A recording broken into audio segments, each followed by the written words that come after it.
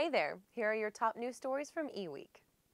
BlackBerry already offers an enterprise mobility management solution that allows customers to manage BlackBerry smartphones alongside iOS and Android running devices.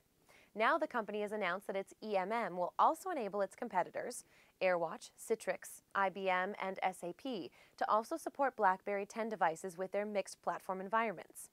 As for a time frame when the four companies will begin supporting BB10 devices, John Sims, president of Global Enterprise Services at BlackBerry, told eWeek the company is working actively to enable them to implement the support for APIs that are being opened to them.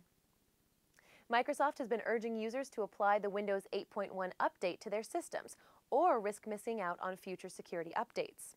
Company officials explained that they have extended the time frame for enterprise customers to employ updates from 30 to 120 days, making the new deadline June 10th. The update has enhancements designed to make keyboard and mouse users feel comfortable. For example, hovering the cursor over the top area of a modern Windows app will show the familiar close and minimize controls.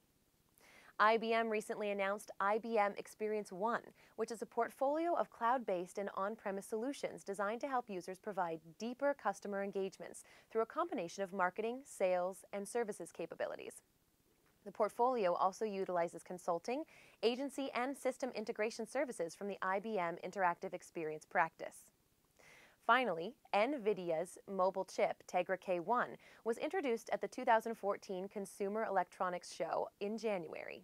Now the company's CEO has announced that the chip would make its way into low-power dense servers.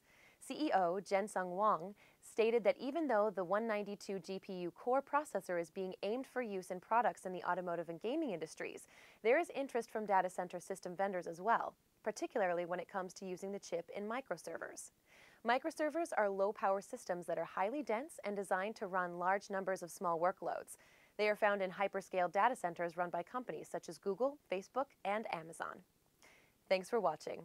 Follow the links on this page to learn more about the stories mentioned in this broadcast, and check back every weekday for another daily tech briefing from eWEEK.com.